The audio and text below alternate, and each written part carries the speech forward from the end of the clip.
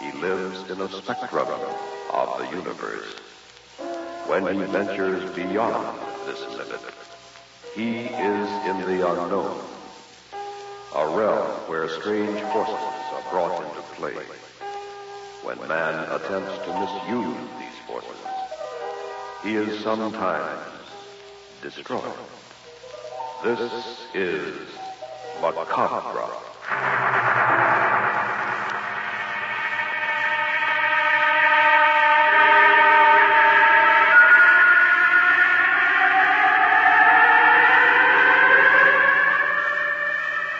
The Far East Network presents, in special performance, Macabre. Tonight's story, The Crystalline Man.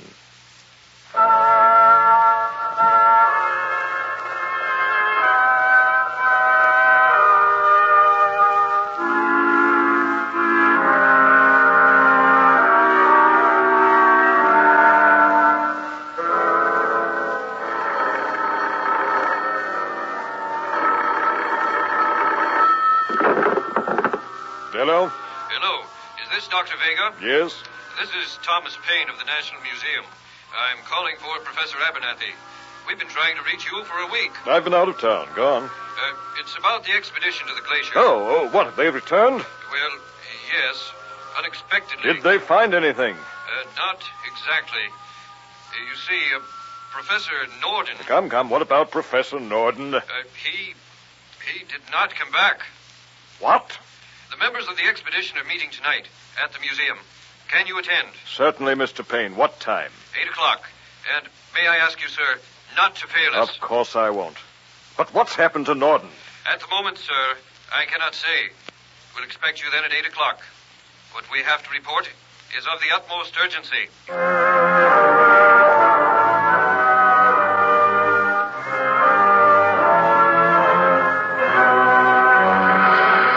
Now, gentlemen, a simple expedition to the Arctic, and you come back whimpering like children. Now, really, what do you expect me to think, Professor Abernathy? Please be seated, Dr. Vega. Thank God you've come. You know Thomas Paine of the museum? Yes, he telephoned me. And my associate, Craig Taylor. How do you do, Mr. Taylor? Good evening, Doctor. Now, what happened to Norden? It's hard to explain. Professor, either he came back or he didn't. Which was it? He did not. That thing in the other room. Not yet, Paine. Thing? What thing? Before you see it, Doctor, it'll take explanation. What do you think I am, a child? You believe I'm too naive to know the facts? Let me refresh you. I backed your expedition. My father disappeared in those wilds 5 years ago and was never found. Professor Norden thought he knew the route, that he could find some trace, but you returned without him, cowering like a pack of whipped puppies. Now, speak up, gentlemen. What happened? Have patience with us, Dr. Vega. We have stumbled upon something we do not understand.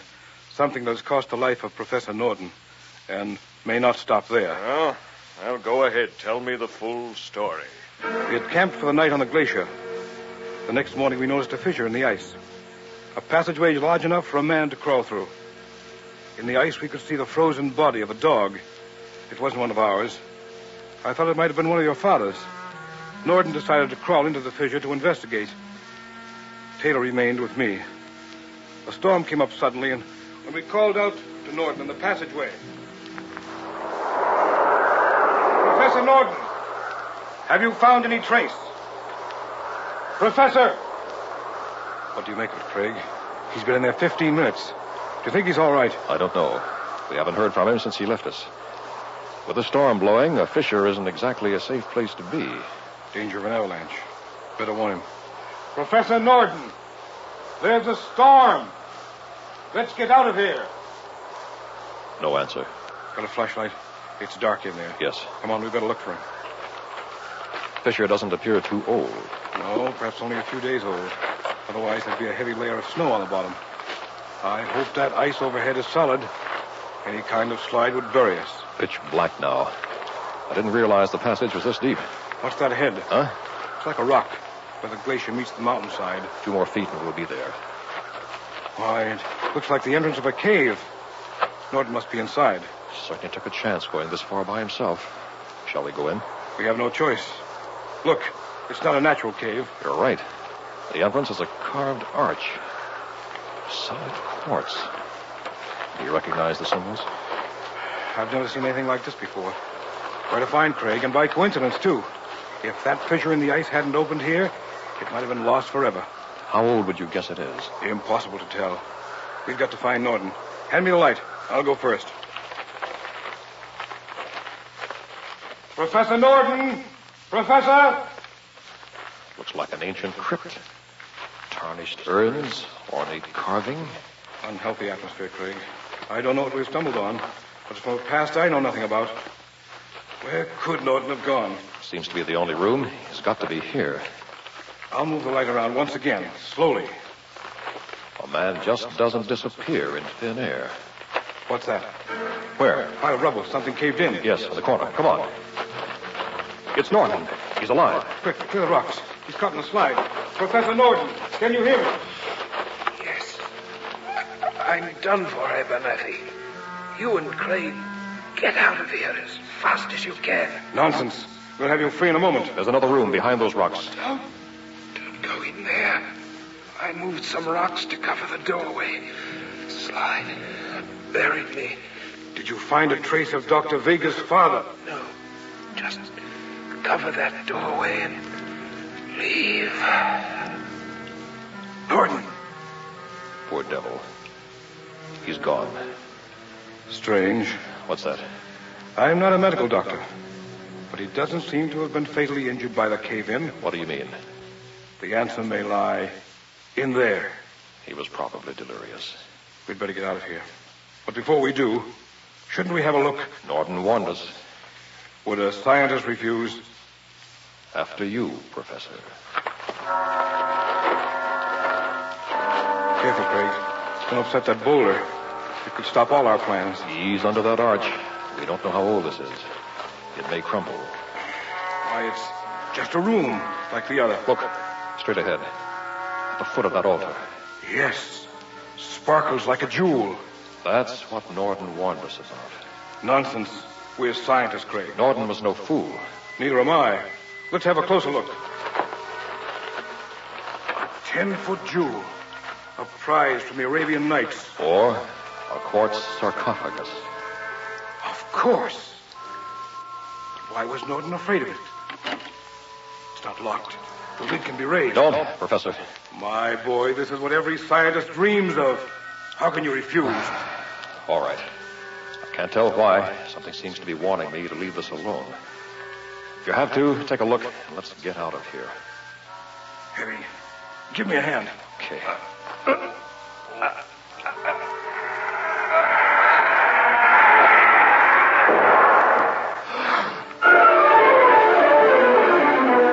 What was it? What did you find in the sarcophagus, Professor Abernathy? Will you follow us, please, Dr. Vega? Wait. It might be better to destroy it. Mr. Taylor, you can't do that. Yes, I know. The museum. You might remember we have financed your exploits for many years. There is some sort of obligation to us, don't you think? Pardon me. I'd forgotten the commercial aspects. The public has a right to see these remnants of mankind's past. Gentlemen, will you follow me, please? Frankly, we are at a loss to make it out. It is entirely beyond the range of my experience. In the center of the room, if you will. The quartz sarcophagus. Well, what are we waiting for? Open it. I hope we don't regret this. Help me, Craig. Okay.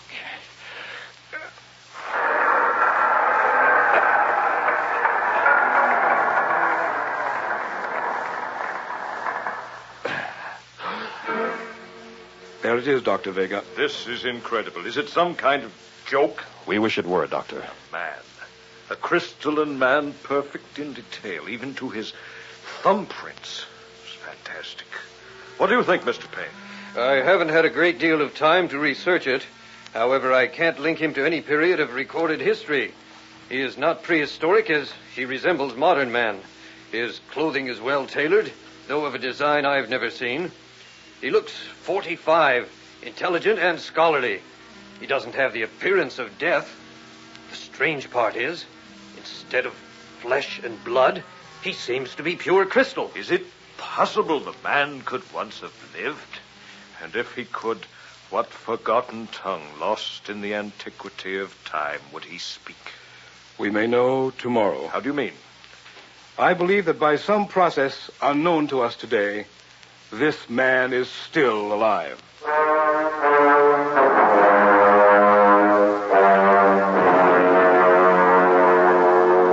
It's no use. We've tried everything. He is solid crystal.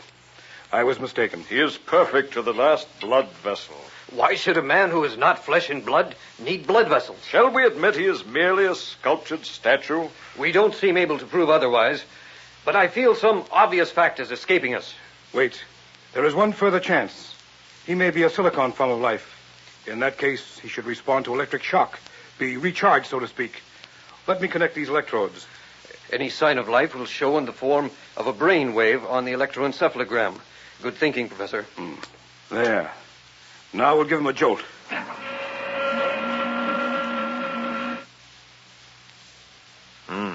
Nothing. Try it again.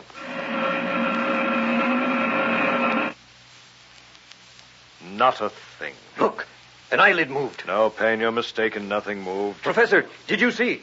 No. If he's alive, it's in a form unknown to us. What will you do with him? You financed the expedition, Dr. Vega. You call it. But, gentlemen, the museum... Mr. Payne, can't you forget that place? Does every scientific discovery have to go on display like a bargain in Gimbel's basement? Well, I only assumed the body would have to be disposed of somewhere. Are you sure you want it, Mr. Payne? After Norden's warning? What happened to Professor Norden had nothing to do with the crystalline man. He was probably delirious when you found him. All right, enough. The truth of this still escapes us. However, it can serve no purpose by remaining here. We may have it? You may regret it, Payne, but go ahead. Take it. Put it on display in the slumber room. That may well be what he's doing. Very well. We'll exhibit it in the public interest, with the provision that you retain the right to examine it when you choose. Oh, Professor, I just left the coroner's office. Too bad. The coroner's office? The guard we found unconscious here this morning, the one guarding the crystalline man last night, Yes? he just died.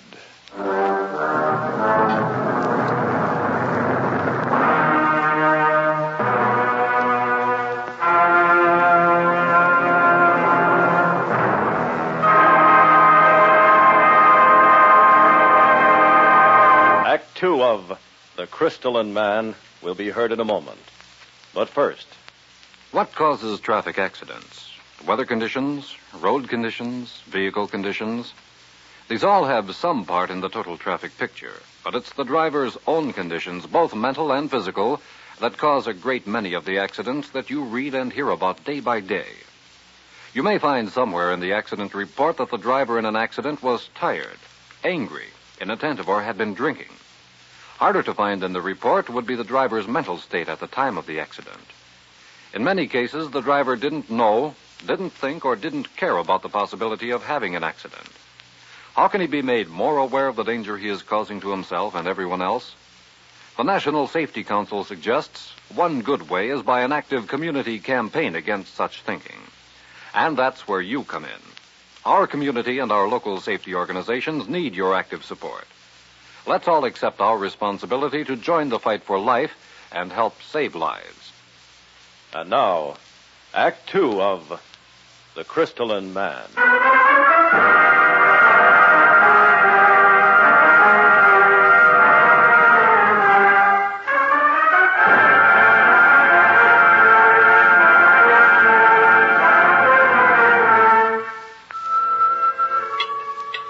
Man, you kids eat like horses. It's a good thing your father makes a little money. Takes it all just to feed you. Craig, now stop it. When you were their age, you had some life in you, too.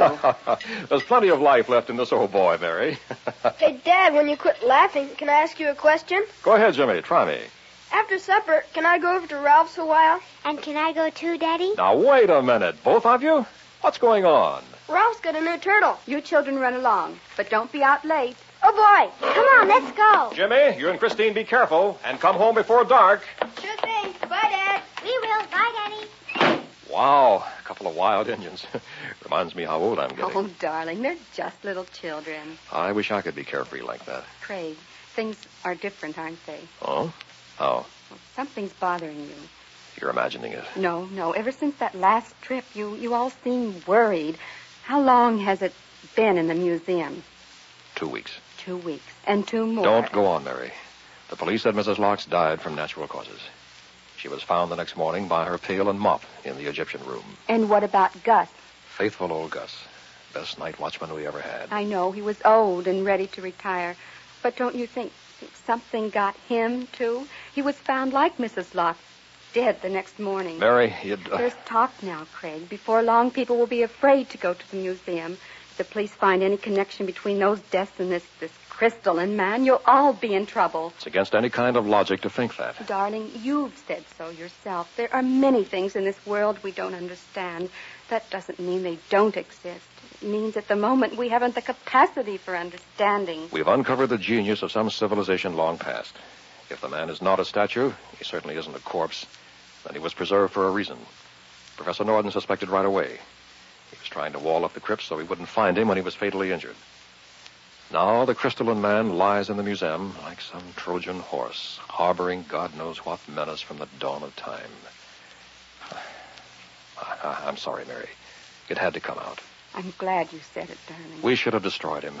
We couldn't bring ourselves to do it. He's so lifelike. It would have seemed like murder. You can't let things like this continue. The police have nothing to go on. But you know what's wrong. You can stop him. All I have is a feeling, a suspicion. I promise you, Mary. What, darling? If there's another death, I'll take it on myself to find out what's wrong with the Crystalline man.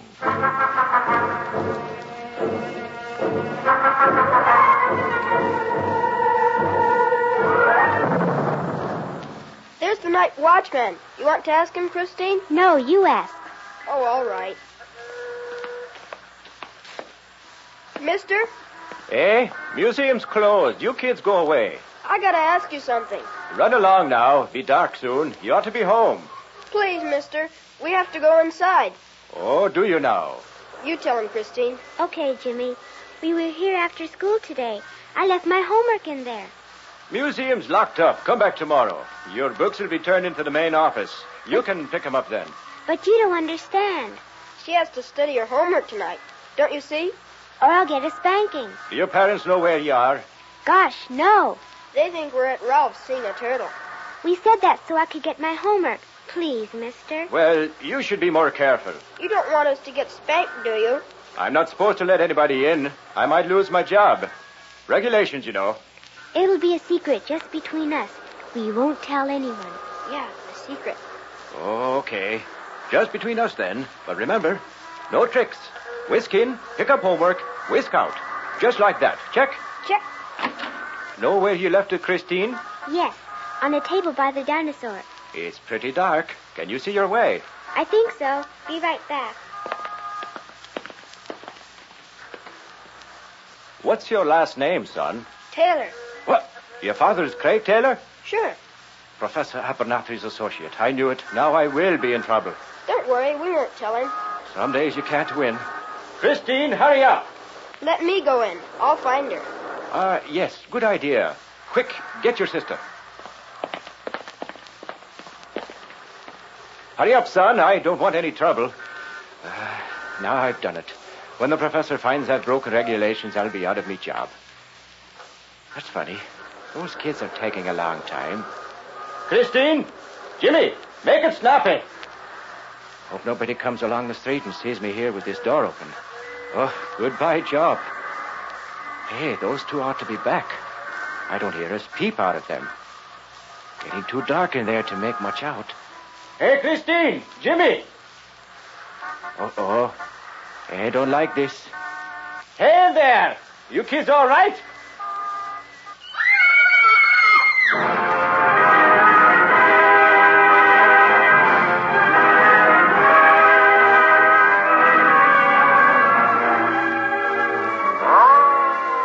Who was she, Craig? Edna Thorpe, a cleaning woman. Please, Mr. Taylor. I hope there won't be no trouble about me letting the kids in. How did I know they'd find old Mrs. Thorpe dead? Natural causes again, Craig? Police coroner said heart attack. Christine, you're sure the dead woman was the only thing you saw? Yes, Daddy. I just found my homework when I saw her. Then Jimmy came in. We were too scared to move, Dad. Uh-huh. What are you going to do? Mary, you can see what we're facing here.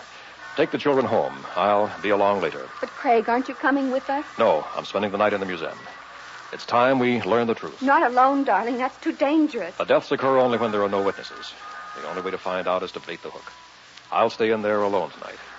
The killer may be tempted to strike again, and then we'll know.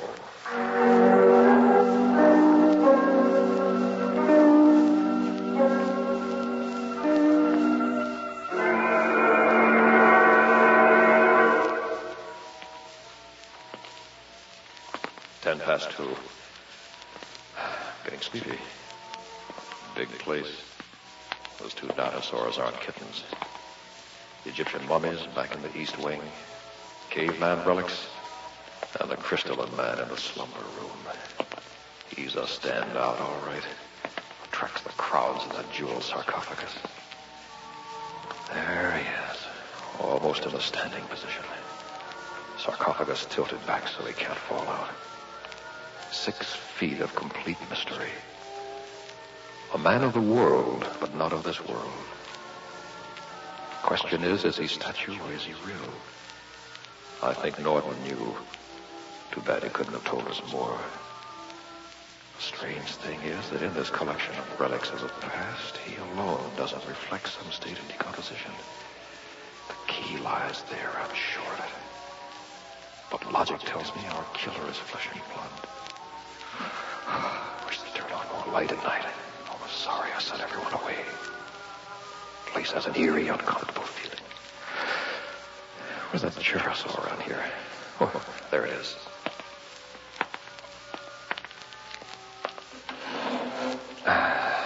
Feels good to sit down. I don't think it'll hurt to close my eyes for a moment. I've been over every inch of this place. Safe enough, I guess. Could be coincidence. Those people who died were all old, including Norton. Oh, boy, I'm getting sleepy. Maybe a little cat nap wouldn't hurt. Just a little one. Hardly hold my eyes open.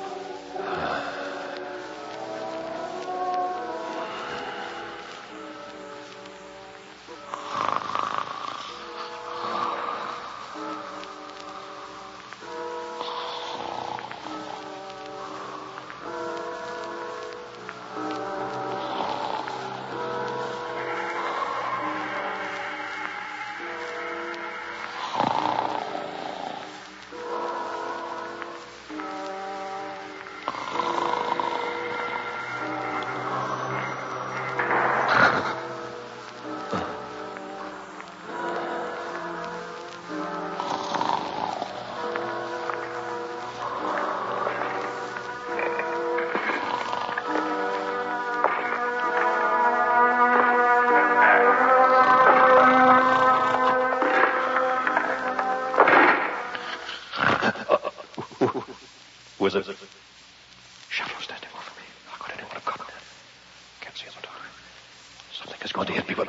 Stop! Who are you? Beyond thy capacity to understand. The crystalline man. When I touch thee, breathe deeply savage, and thou wilt be gone. Wait!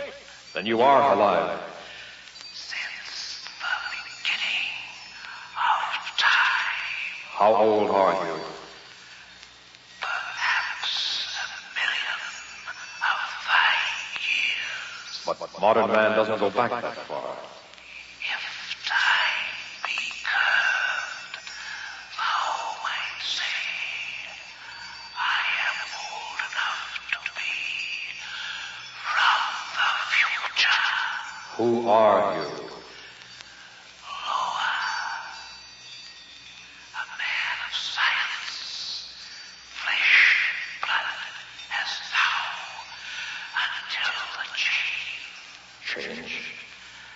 I made the transition to silicon crystal, a happier form of life, free from disease, free from radiation sickness.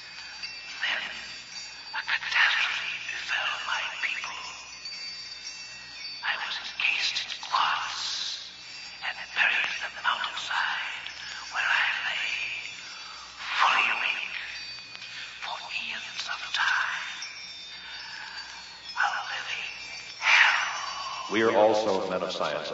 Perhaps we could get together. Savage. Barbarians. We are eternity apart. Why haven't you risen before? This form of life is like a battery. It must be charged. I see. With the life force of others. Thou speakest well, Savage. So that's what Norton knew. Revive him and there'll be no stopping him. Thou knowest too much, Savage. What is thy saying? To the victor goes the spoils. I will touch thee, and thou wilt be gone. No! Stand still. It will be painless, just a touch, and I will be of strength to begin my work. Don't come any closer. Fear me not, Savage. I'm warning you. Where can thou escape? The wall is behind, and I am before thee. Keep away from me. Now, Savage, I shall smite thee to death. Mary!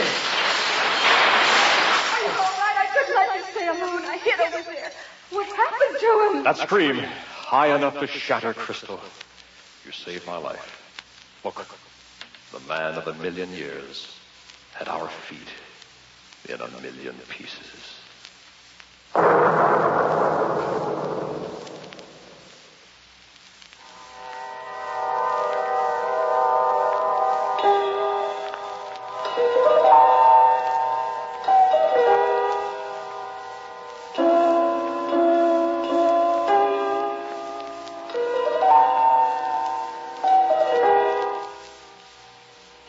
Just heard Macabre, a special Far East Network presentation. Tonight's story was The Crystalline Man. In our cast were John Buey, Milton Radmilovich, Walt Sheldon, Army PFC Alan Frank, William Verdier, Mitzi Hennessy, Christine Verdier, James Sheldon, Air Force Sergeant Al LePage.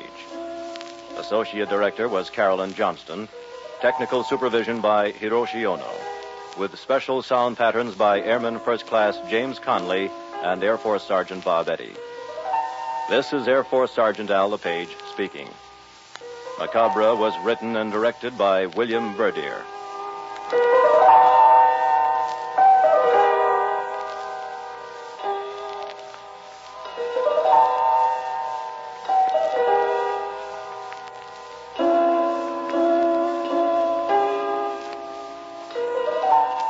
Macabre comes to you each week at this time through the worldwide facilities of the United States Armed Forces Radio and Television Service.